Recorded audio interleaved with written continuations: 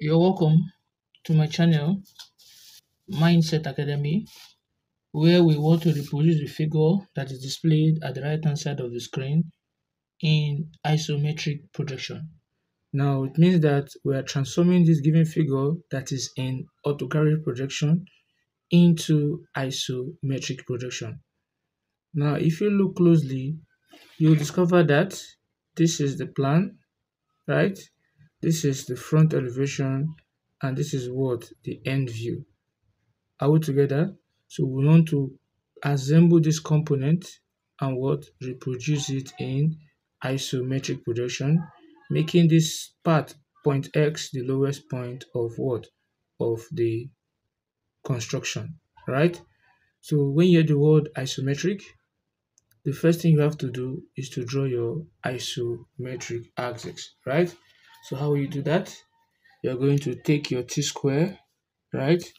And you're going to draw an horizontal line this way, or better still, you draw a vertical line this way from this point,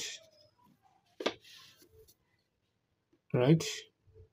You just place it this way and you draw a vertical line in this manner.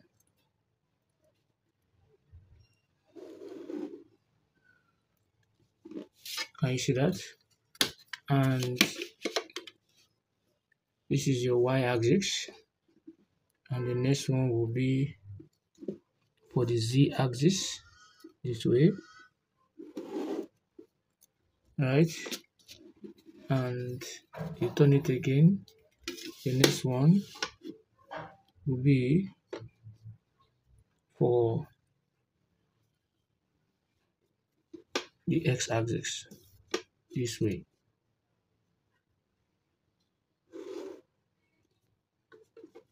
Can you see that? So x, y, z. Now, the next thing we are going to do is that we will get the entire length here. And where can we get the length? You can get the length from the elevation and also from the plan, meaning from this end to this end is the length. And when you calculate or you add all the values given here, we'll be having 5 plus 20, that is 25.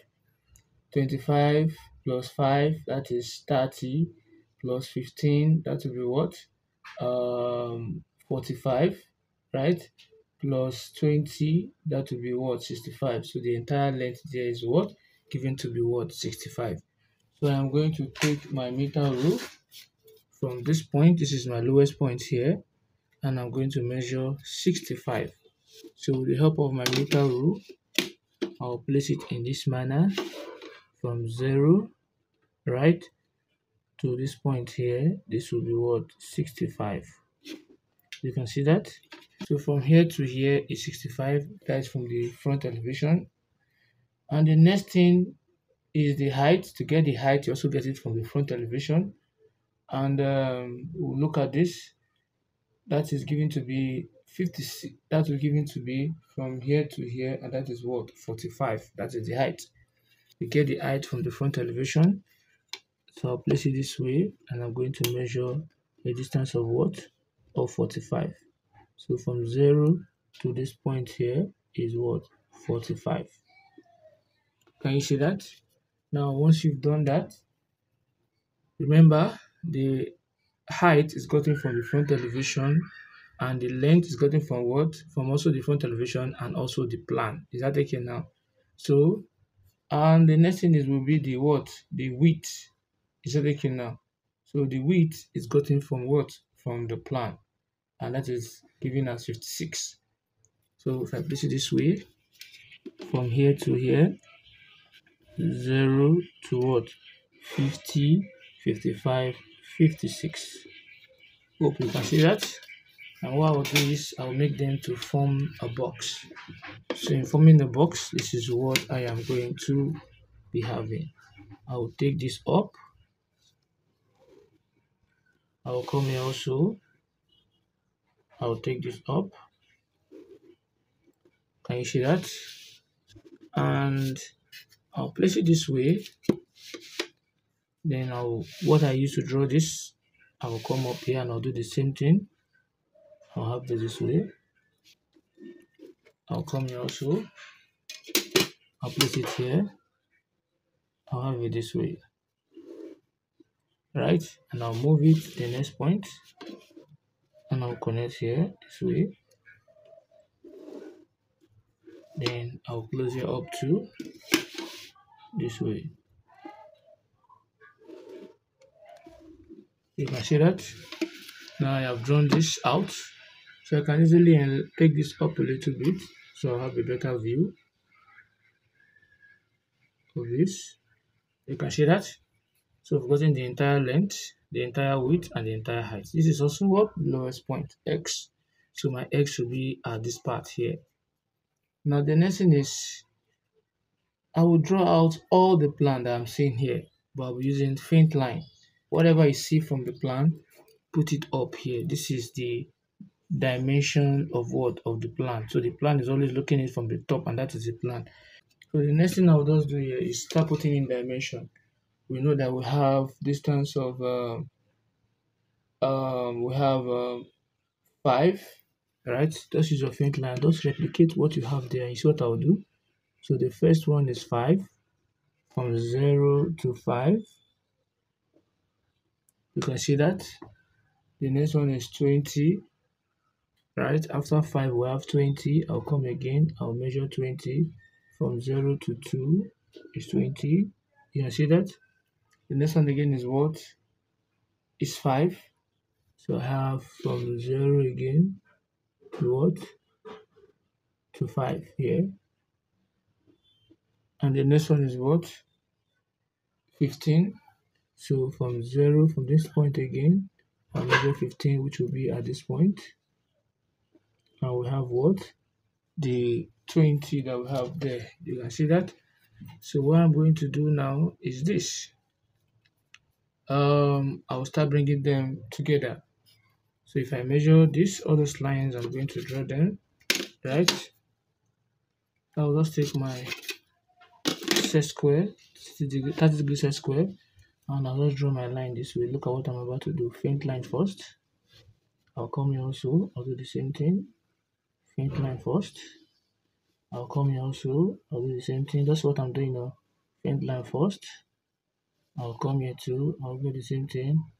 Faint line first. That's what I'm doing. I want to just draw what I have at the top. Then the thickness, the plan from here is this point here to this point here. It will be somewhere around there. I'll measure 14. So taking my instrument here, and I'll measure 14 from 0 to 14. This is 15, is 14 here, just before 15. Alright? And I'm going to draw that until it reaches 20, the last line. Right? This last line here, that is where 20 is. So when I place it this way, I'll still use my faint line. From here, draw it straight down to reach what? 20. Hope you can see that. Then after that, the next one is 15. So after 20, we have 15. And I'll connect it. So this is where it stops. So this is what I'm having here. This point.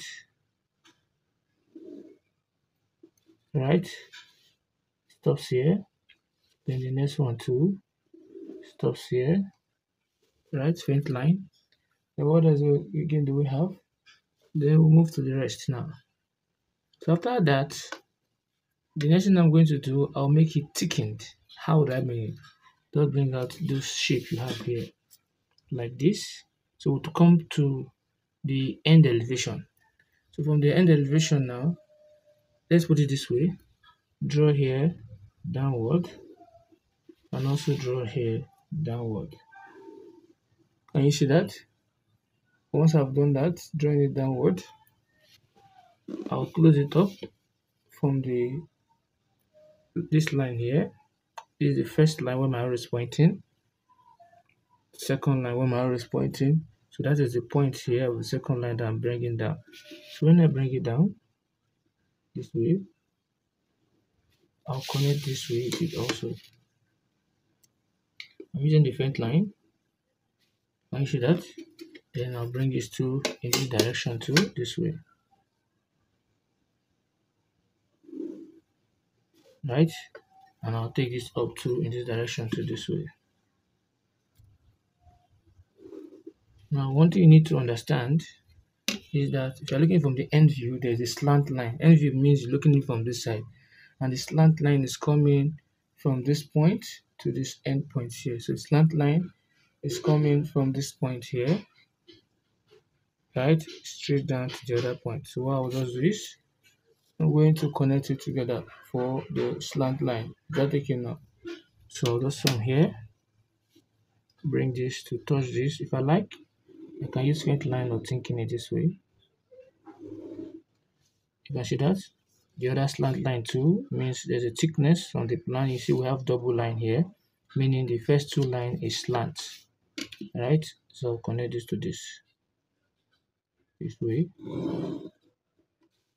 You can see that. Then I will just take this to touch this. You can see that. And I'm going to take this to touch this. You can see that. Then I'll bring this one out too. And I'll bring this one out too. And I'm going to close it up. And I'll close it up. And I'll close it up. And I'll close it up. And I'll close it up too. And I'll close it up too.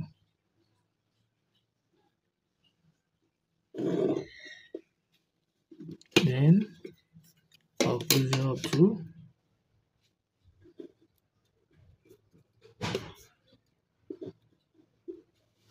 And here too. Yeah, close it up too. Close it up too. Then I'll close it too.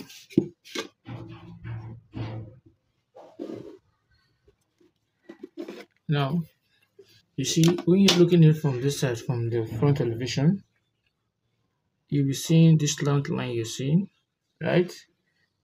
This slant line you're seeing, that means you'll be seeing this part, which is the right hand, this part, I'll call it A here, which is where my arrow is pointing, and you'll be seeing this part too. Looking from this side, you cannot see here. But when you're looking in from the top, that's why it's appearing as if it's a straight line. You'll be seeing this, which is my arrow is pointing, right? And you'll be seeing this. But the end view is making you understand that this first one is inclined. That's why I'm using my inclined line. Now, aside that, there's still one more thing we're not putting here, and that is the circle that we have there, right? Looking in from this side, you discover that you see the hidden line here. Hidden line means there's something in between. There's something in between this block. That's why you're saying we're using hidden line to represent it there. So there's something in between that block. And from the plan also, it's still showing the same thing. To hidden line means there's something in between that taken now, and that is that circle. So what I'll just do is I'm going to measure. This is the 5 I've measured already. I'm going to bring that 5 down this way. And this is the other 5 I've measured also. I'll bring that 5 down this way. Can you see that? And what I will do is we're giving a distance of 20, right? A diameter of 20. And what we can see here, 22.5, meaning that from the front elevation, looking at it from this side, means the distance from here is 45. So I'll take half of it, 22.5. So if I should measure 22.5, right, from this point, from 0, this is 10, 20, this is 0, 10, 20, 21, and what? This is 21, 22.5 here. This is what we have here, right? And there's another way you can do it to get the center instead of stressing yourself with this. The easiest way to get the center is for you to join the diagonals. This diagonal from here to here, and the diagonal from here to here will give you the center here. That is the center, 22.5, right, of that figure. So what I'll just do is I'll just take my set square and draw a line across that center line this way. and I'll take my set square to draw another vertical line upward this way too.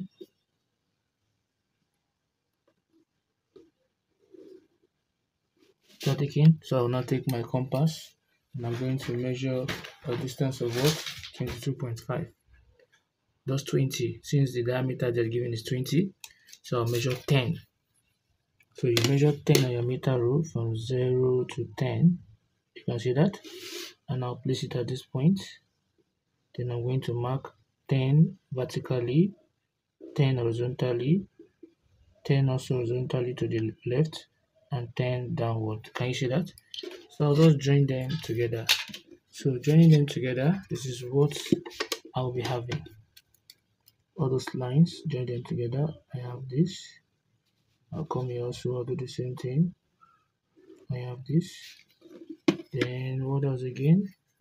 I'll come here.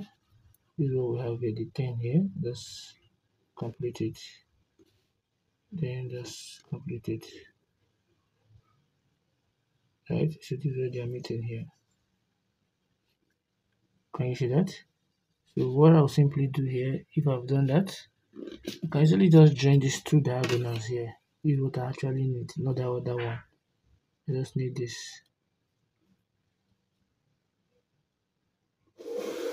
Can you see that? So if I've done that now, I need this point and I need this point. So the next thing that I'm going to do here is to draw any lines from any of this end here. So if I draw from here, just like the way you draw your isometric circle using ordinate method, I'll connect this. Can you see that?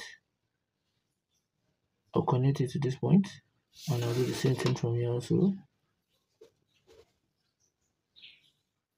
Can you see that? And I'll connect it to this point.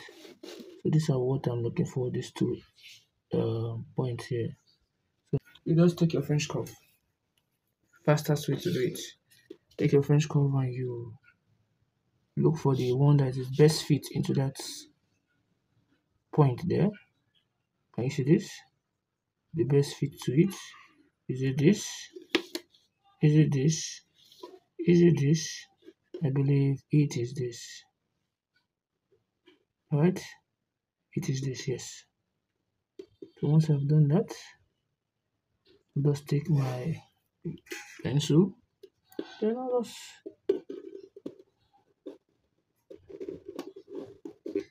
bring this one out. Hope you can see that. And we're told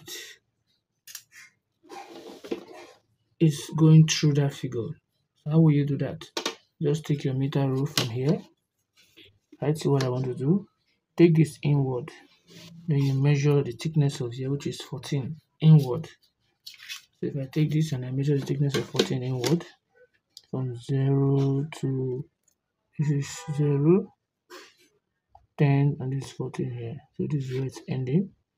So now that is where I will not take the same circle I used to draw from here. Can you see that? The same circle is what I used earlier, right? So I'll move it to get to that point. Then I'm going to do the same thing. Hope you can see that. So this is what we have. So if you can compare this with what you have on the left hand side, let's start comparing and see. If I look from the front elevation, right, I'll be seeing this, which my arrow is pointing, and I'll be seeing this. You'll be seeing this inclined line like a straight line. So you're seeing those two lines there, and you'll be seeing this circle here, which is the circle you're seeing from this side. That is for the front elevation. Now for the end view, it's telling me that the first one I'm seeing here, right, the first one I'm seeing here is inclined. So I'm going to be seeing this part which my arrow is pointing, right, and I'll see this part which my arrow is pointing.